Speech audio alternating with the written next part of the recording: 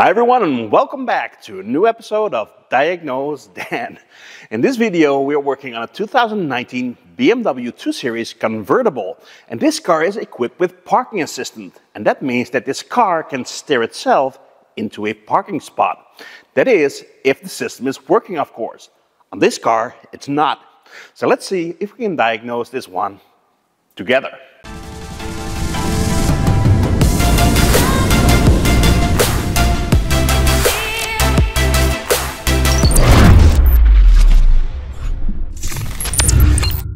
Now, when you're taking a diagnostic job, it's always super important to talk to your customer. They can give you very valuable clues. Now, this car came from another workshop. They told me that this car has been involved in an accident, and that's a great clue. And the accident occurred at the front left of this vehicle. Now, they replaced several parts to restore the damage, but after they fixed the car, the parking assistant was no longer working. Now, they did some measurements, they even replaced the parking assistant control module, but the system is still not working. So in the next step, let's start out by confirming the customer complaint. We're inside the vehicle, and I told the other workshop to bring the old parking assistant control unit just in case we might need it. Now, this control unit lives in the trunk of the vehicle. The damage occurred at the left front of the vehicle, so the other workshop must have been pretty convinced that everything in front of the vehicle is perfectly fixed. Now, I don't think it's a coincidence that the parking assistant stopped working after the accident, but I guess we'll find out in this video. Now, let's start up the vehicle. And there is a button to activate the parking assistant over here. Now let's push it, and when we do so, we will get a message in the dash that tells us no parking assistance, please park unaided. Have the problem checked by your service partner. Now I guess today we are the service partner. We also get another message if we wait a little bit, and that's this message: park assist failure, parking maneuver has been cancelled. Take control of the vehicle, have the problem checked by your service partner.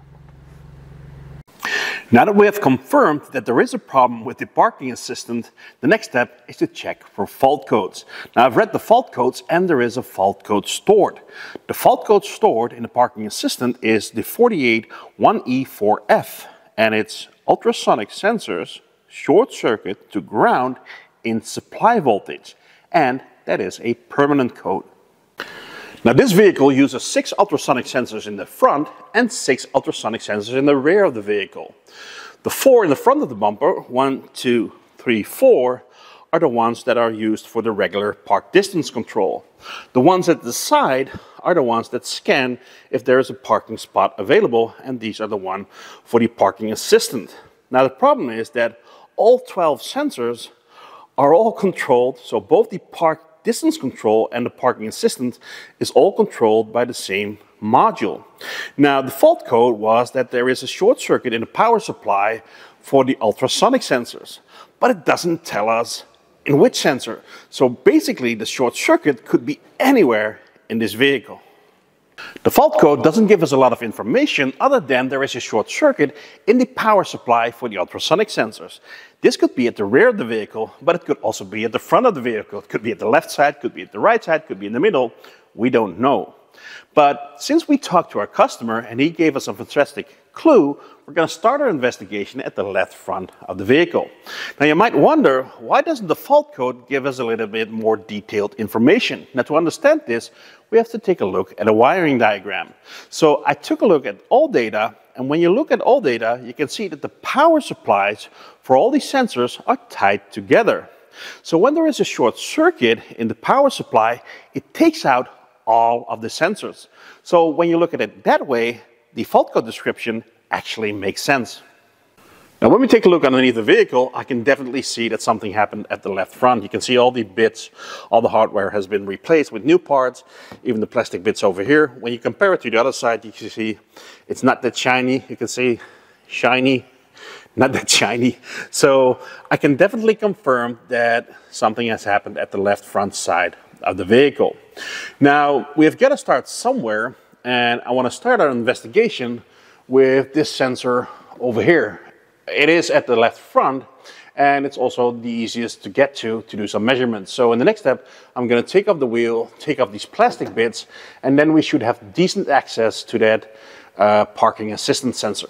I removed the wheel and the inner fender, and now we got great access to that parking assistance sensor. We can do our measurements right over here. Now immediately we can see that the tape that's being used is not original. Now the original tape looks something like this, and it's not the shiny plastic stuff. So somebody has definitely been in here before. Now it also feels like there's, I can't bend this piece, so like there's a connector or a solder joint in here. But anyway, let's start out by doing some measurements at the connector of this sensor. I disconnected the connector from the sensor, and I'm going to gently front probe with a very thin probe pin 1, which is a green and white wire, and that's supposed to be the power supply. Now the power supply is supposed to be between 9 and 16 volts, or at least that's the range where the sensor should operate, so I'm expecting to see battery voltage over here. And the middle wire is the signal wire, which is actually a LIN bus, and the third wire is the sensor's ground.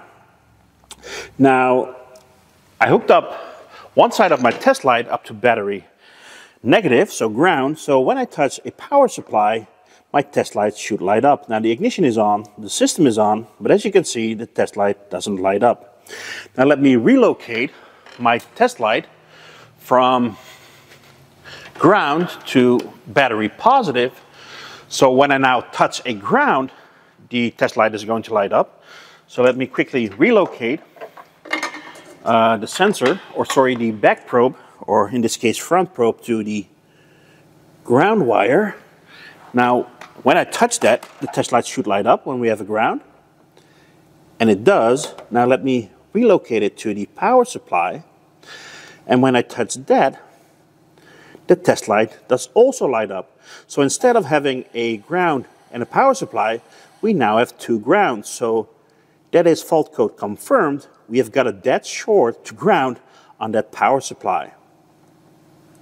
Now I quickly want to check that now that we have got the front left sensor disconnected, if the fault code changed. But as you can see, we still have got exactly the same fault code, so the system doesn't even recognize that this sensor is disconnected. Now, as I mentioned before, this tape is not original, and I feel something hard in this wiring harness over here. Now there's a connector or a solder joint. Now it's a little bit thin for a connector, so it's probably a solder joint, but this doesn't feel original. Now, somebody has been in there before, and it's in the general area of the accident, so I quickly want to peel down the tape to see what's going on and to make sure this is not our short.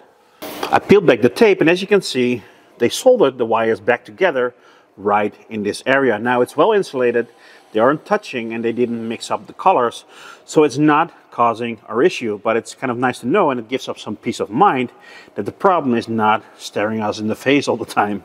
So let's continue our troubleshooting. Now basically the short circuit could be anywhere in this vehicle, anywhere in that supply wire, or in any sensor for that matter. Now I quickly did a visual check, and the only piece of wiring that wasn't original was the piece we checked. All the others look untouched, or at least as far as I can see right now.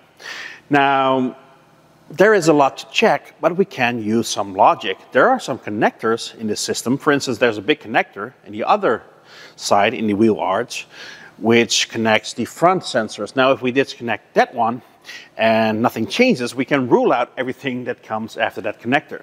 Now by disconnecting some pieces of the system, we can hopefully narrow it down until we have found our issue. Now I also removed the wheel and the inner fender on the right side of the vehicle, and I guess I was wrong about the plastic tape, because on this side they use exactly the same stuff, only on this side it looks old and original, and on the other side it looked new and shiny, and maybe that's what caught my attention. Anyway, I guess in the accident the front bumper was also damaged, and it's probably replaced, I'm not sure, but maybe the wiring in that bumper was also damaged. Now in the front bumper we've got 4 park distance control sensors which share exactly the same power feed. Now we can disconnect those by disconnecting this connector over here, and you can see that same white and green wire, which is our power feed. Now this way we can rule out the entire wiring in the front bumper. Now if nothing changed, we can be sure the problem is not in the front bumper, and we can rule out that entire section and move on to the next one. I've read the fault codes again, and this time we've got a lot more fault codes. It even sees that some of the sensors are disconnected. Now that means with that connector disconnected, the entire system came back alive and the short is now gone. That also means that the short circuit is somewhere behind that bumper. We have to remove it and we have to do a visual inspection and maybe some measurements, but at least we were able to rule out a big portion of that circuit, and we now narrowed it down to the front bumper or somewhere behind it. Now another quick test to confirm our findings. I hooked up one side of my test light to battery positive, so when my test light touches the ground, the test light will light up. Now I hooked up the test light to that green and white wire, the power feed for the outer right sensor, the parking assist sensor, the same that we tested on the left side. Now remember that all the power feeds are tied together. Right now the test light is not lighting up because there's no short to ground, but this connector is also not connected. Now let's see what happens when we reconnect that connector. So again, when the test light finds the ground, it will light up. So let's reconnect that connector. And as you can see, the test light lights up. And when we disconnect it, the short is gone. So all we have to do now is follow that wiring and find that short. I removed the front bumper, and to be honest, I don't think that the damage was too severe. I mean, yes, a lot of the bolt-on stuff has been replaced, but structural, like the beams and everything, they seem untouched. Now, I did a visual inspection of that front bumper, or rather the wiring harness, and I couldn't see anything obviously wrong with it. Now, one thing did stand out to me, and that is that all these sensors are marked to make sure that whoever worked on it placed them in the original position. That means that all these sensors were reused, except for one. This one is not marked, and that indicates to me this one was replaced with a brand new one. Now, long story short, let me show you what I found. With that connector connected, we still have got a short in this harness. Now let me show you what happens when I disconnect this sensor. Nothing. Let me show you when I disconnect this sensor. Nothing. Long story short, let me show you what happens when I disconnect that new sensor. Short goes away. So let's disconnect it, or sorry, let's connect it. There we go. Sensor connected, disconnected, connected, disconnected, and that means the short is caused by this new sensor. Let's take a closer look at one of the original sensors, and this one says center left written in Dutch on there, and this one has got a QR code, and the part number is printed on the side of the sensor. I don't know if you guys can see that, but you have to take my word for it. It says Bosch, and there's a Bosch number and the original BMW number. Now when we take a look at the new sensor, there are no markings whatsoever. No manufacturer, no numbers. Now when a manufacturer doesn't put its name on a product, that usually means they're not very proud of it. Whatever it is not original, it's aftermarket, and it's causing our issues. The next thing I'm going to do is order a new sensor from BMW. Now these sensors come pre-painted. Now when it comes in, and this will probably take a few days, I will install it and reassemble everything, and I'm pretty sure everything will be fixed. So when I get back to you, hopefully I can show you that the system is working. Now it's 3 days later, and I installed the new sensor, and the system is totally happy. I've got no more fault codes, no more messages on the dash. Now am I 100% satisfied? Well, no.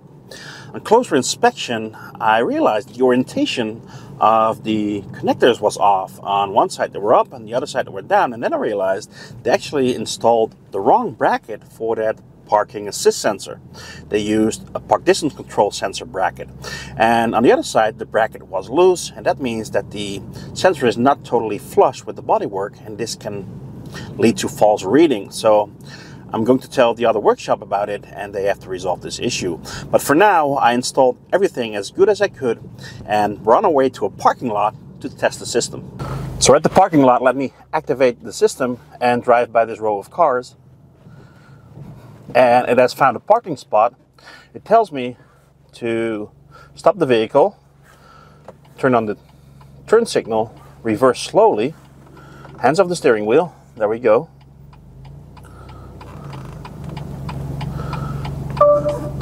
It tells me to drive forward slowly.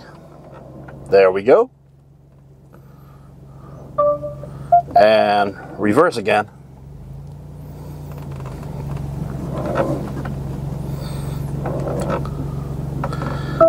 And that's it. The car is perfectly parked. I'm going to contact the other workshop and tell them to resolve the issue with the brackets. Now, what can we learn from this video? Now, first of all, and I'm not the first guy to tell you, but new doesn't always mean good, especially when it comes to sensors. Use an original sensor or original quality, so something equivalent to the original. Another thing we can learn from this video is if you need to check a big circuit, try to break it down in smaller pieces, and that can save you a lot of time. Now, another thing is use common sense. Now, some people might say we were lucky that we found the issue when we disconnected that first connector, but were we? I mean, the car was damaged in the front. It didn't work after the accident, so our answer is probably going to be in the front of this vehicle. So please use common sense, and if something didn't work after the accident and the accident was in the front, don't go looking for the answer in the trunk of the vehicle. Now, I really hope you enjoyed this video. If you did, please subscribe to my channel, and when you hit the little bell, you'll get a notification each time I upload a new video. And remember, diagnose Dan, fixed it again. See you next time, guys.